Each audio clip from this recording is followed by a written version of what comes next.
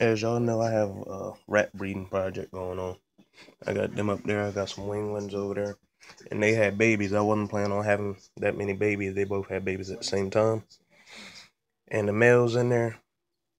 So I just said forget it, and I left the male in there. And people say the males will kill the babies. As you can see, the hooded black rat, that's the male.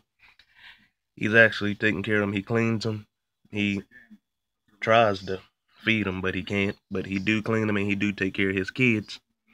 Unlike some people out here, but that's another story. I just wanted to show y'all that the male's not trying to kill the kids. He's actually helping the moms.